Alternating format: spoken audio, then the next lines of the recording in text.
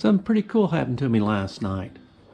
This bike here, it's 2009 Thruxton that I had. I sold it in September to a buddy of mine. I don't think he really was going to use it. He kind of collects stuff and sells stuff on. Well, yesterday he sold it on. And that's not the interesting part. The interesting part was the young lady about 22 years old that bought it. I thought that was really pretty cool. In fact, when they bought the bike, they stopped by here and I kind of talked to them about the bike, what'd been done with it, how it was treated.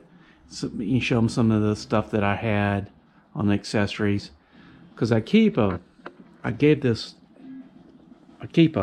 kind of book like this that keeps all the oil changes and filters, and when I bought the bike, what I changed, any kind of problems I've had, kind of a summary. I keep that on all the bikes. I find that pretty useful, and I usually give the owner a copy of this.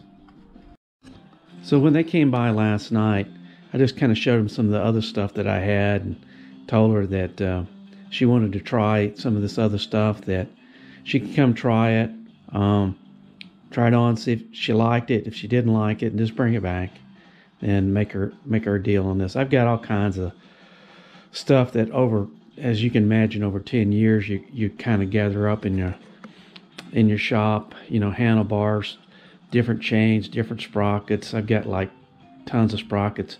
Heck, I've got a brand new set of 2009 silencers on. They've never been on the bike. When I bought the bike, I got the Triumph off-road with them, which is on there right now. So she's looking at these Dominator Sports, which are pretty cool. I used these in 2013 at the Bonneville Salt Flats, and they got a nice sound to them. They're a little loud, but they got a nice sound to them.